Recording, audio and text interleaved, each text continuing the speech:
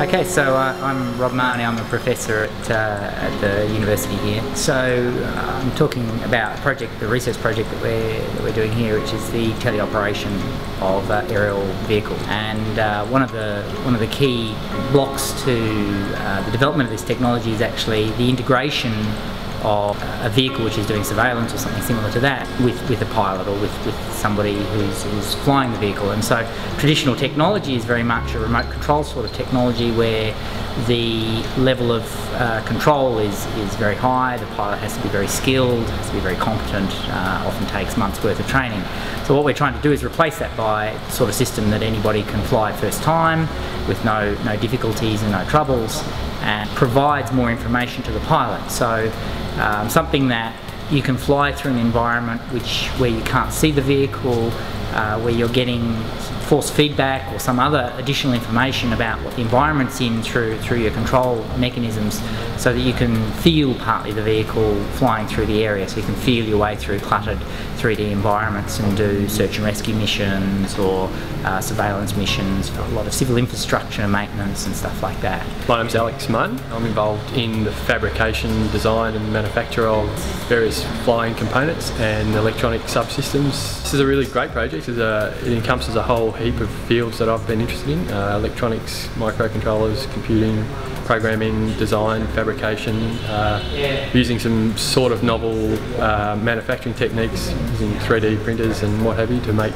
some lightweight and custom flight products.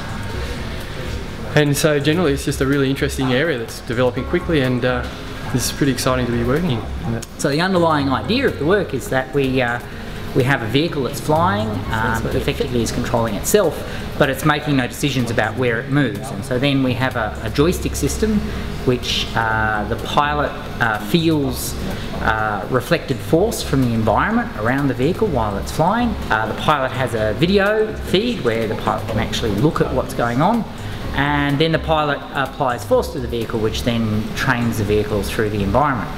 As a second sort of level to that, we're actually interested in being able to fly a vehicle in an environment that's far from the user. And to demonstrate that, as you do with research, we've chosen an extreme case. So we're actually working with a research group in the Netherlands at the University of Twente. I have a student, Eric who is the primary investigator as a PhD student in the project, and he's developed the system over here, and then we're collaborating with this group in the Netherlands who have a system very similar to what we're doing here. So he's visiting there for a week, and he'll be there and making sure that they can interface with what we're doing here. And they'll actually be controlling the vehicle while we fly it through the environment that we've set up here. And the underlying motivation is to make it easy to use these, to integrate these vehicles into real applications in the real world. And the research we're doing now is going to be enabling technology for that.